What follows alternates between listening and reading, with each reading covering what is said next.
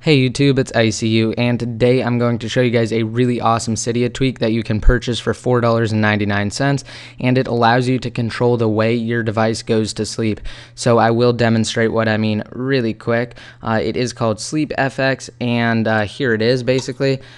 And it is from the creators of Tube Sleep. Again, it is SleepFX, and it is only $4.99 inside of Cydia. And to turn it on, all you have to do once you have it installed is go inside of the Settings app and then just search for SleepFX. Go into it, make sure it's enabled, and then you can change the effect here. For instance, I'm going to show you guys fade tiles, and then once you have that, you can control the speed of it. I'm going to set it down a little bit. And you can also change the sound. You have the TV sound, laser sound, and beam sound.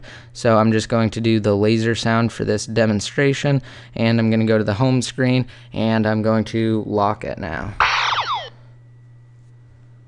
And as you can see, it's a nice tile wipe there, and it plays that laser effect first, and then it just plays the normal lock sound, and there are just a ton of different effects. You also get flip, page curl, spin, split columns, suck, TV tube, and zoom. And I'm going to change the effect to split columns, and now I'm going to change the sound to beam so you guys can hear that one really quick.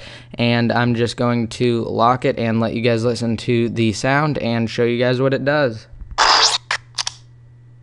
So it splits up into 3 different columns. This app is really cool, and I really like the animations in it.